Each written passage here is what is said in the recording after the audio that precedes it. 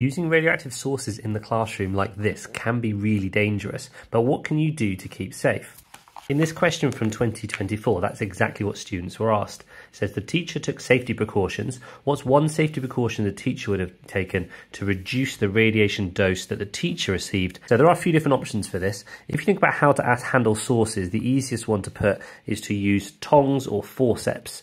Those are like sort of tweezer things where you keep the source, you basically increase the distance between you and the source. You only need one thing for 1 mark here, but you could also talk about limiting the exposure time, so the amount of time that the sources are out. So put them in the box when not being used. You could talk about wearing a lead apron, things like that, but most of them will either involve distance or exposure time.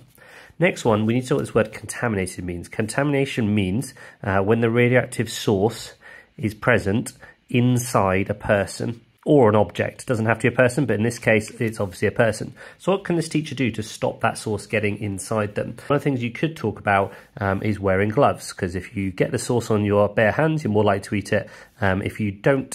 If you wear gloves, you're less likely to do that.